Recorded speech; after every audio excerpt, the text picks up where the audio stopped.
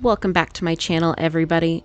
Today I'm finally getting around to using some awesome materials that I picked up in 2020. This is the Rebel lace that is inspired by some 16th and 17th century designs that was made by DSA threads. Amber over at DSA Threads is an awesome creator. I'm going to link her information down in the description in case you want to check it out. As a heads up, this is not sponsored by her or her company or anything like that. It's just me having some fun with a really cool product.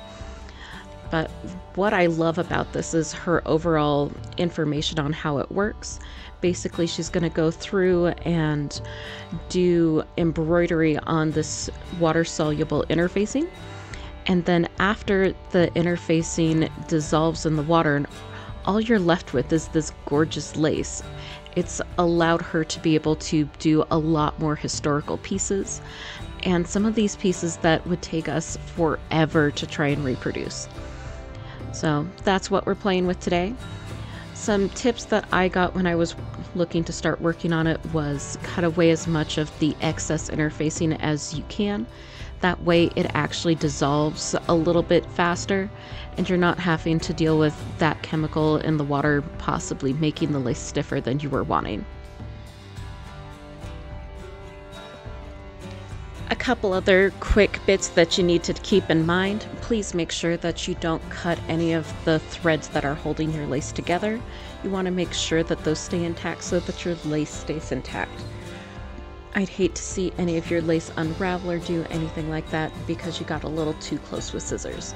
You can give this stuff a pretty decent width to keep your scissors away.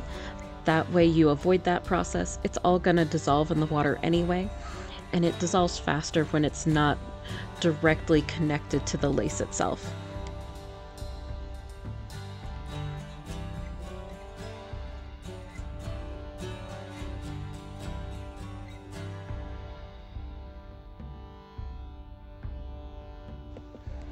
I just love the detail that she has in this.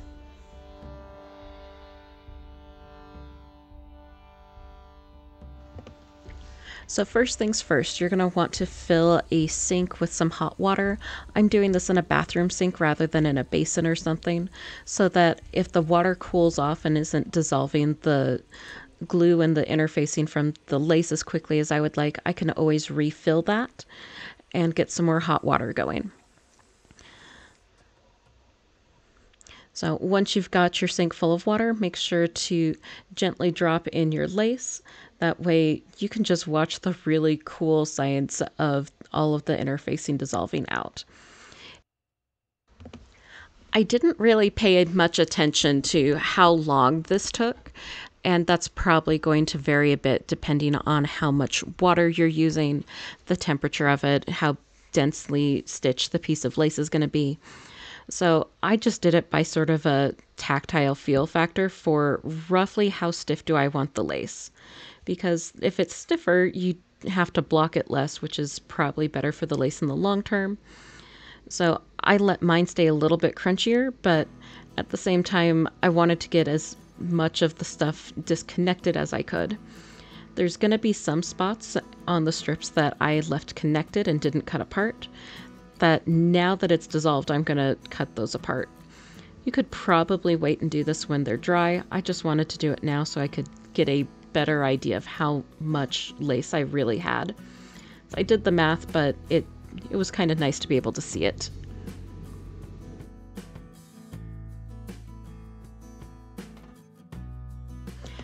So you don't necessarily have to dry everything right next to the sink. I found it easier with my mobility issues at the time I was working on this project to just have it right there. But if you want to do a bunch of lace at once and set up a separate table, by all means set that up, put your towel on there. I ended up doing a couple sessions of this to get all of the lace to dissolve off of the interfacing and make sure I had enough room to have it drying. Isn't this a cool parlor trick though? I don't think I'll ever get sick of watching the lace dissolve in the water. So, brilliant plan for doing this way, Amber. Kudos if you ever watch this video.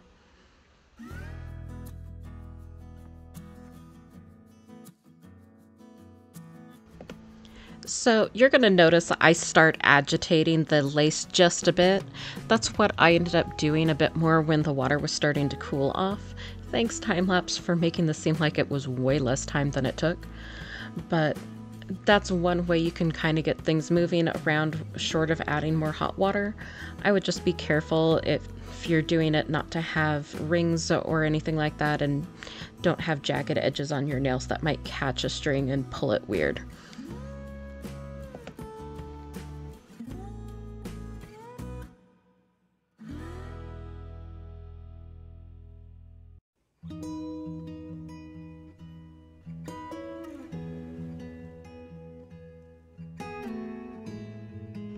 And now you see the real reason why I was trying to cut them apart at this point.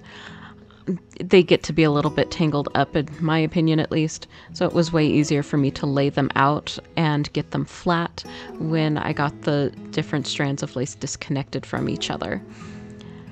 The lace did come 3 to a sheet for the particular design that I got, and I think it was like 12 or something inches long. I'd have to go and double check again on my invoice. But it just made it a little bit easier for me to try and get everything to lay out. You don't want to do multiple layers of lace on top of each other while it's drying, because I noticed it was trying to curl a bit when I did that briefly. Make sure everything stays on a single level. If your points keep sticking up after they're done drying, you might check and see what the fiber content looks like. I got the cotton version of the lace, and so I was able to use a low iron and a pressing cloth to get all of my points to sit flat the way I wanted.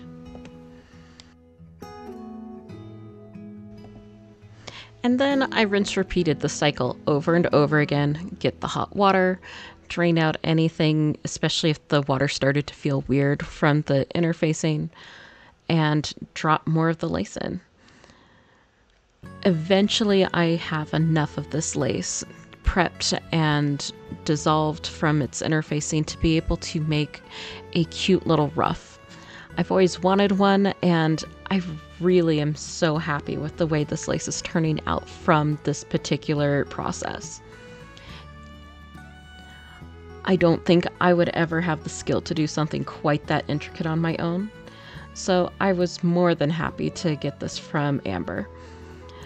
But I'm going to be working on a ruff over the next few days, and I hope you are having a fantastic week. Thank you for watching, and in the next video, you're going to get to see how that ruff went together and sort of the multi-month journey that this project ended up taking on. In the meantime, if you like this video, hit the like button.